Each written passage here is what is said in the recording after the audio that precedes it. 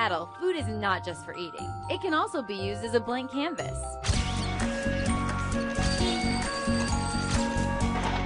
What I think is unique about the artwork is that he takes these subjects in everyday menial tasks and labors and hobbies and puts them against this giant dreamlike world of food.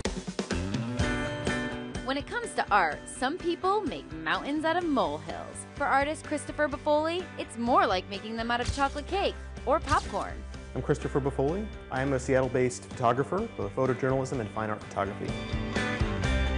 I have a project that I call Big Appetites. It's also been called Disparity, and it features tiny little figures that are posed in real food worlds. It's macro photography, and it's sold in galleries around the world. Some say life imitates art, but for Christopher, food imitates life. And it was his life as a child that served as his inspiration. When I was a kid, I was an avid model builder. I had a huge collection of Matchbox cars. When you're a kid, you live in an out-of-scale world anyway, and you often are playing with toys that are out of your scale.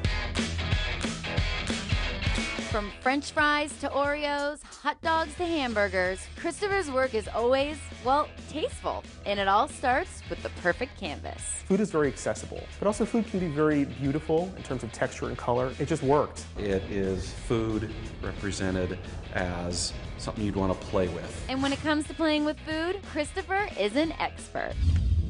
I like to shoot with food that is fresh. I'm very, very lucky that we have this fantastic French bakery in my neighborhood. That work is art in itself. So sometimes, you know, the styling is done for me, and I'll acquire the food, I'll bring it home, I'll style it and cut it, and I will set it up and light it. And then I have to imagine the context and what the figures are doing. I have to figure out what their destiny is. They're people that are usually working, so there's a message about labor, but it's also about portion size and overconsumption and some of the other issues that we have in America with food. And while Christopher has crafted a multi-layer message with his work, there's one quality that rises above all.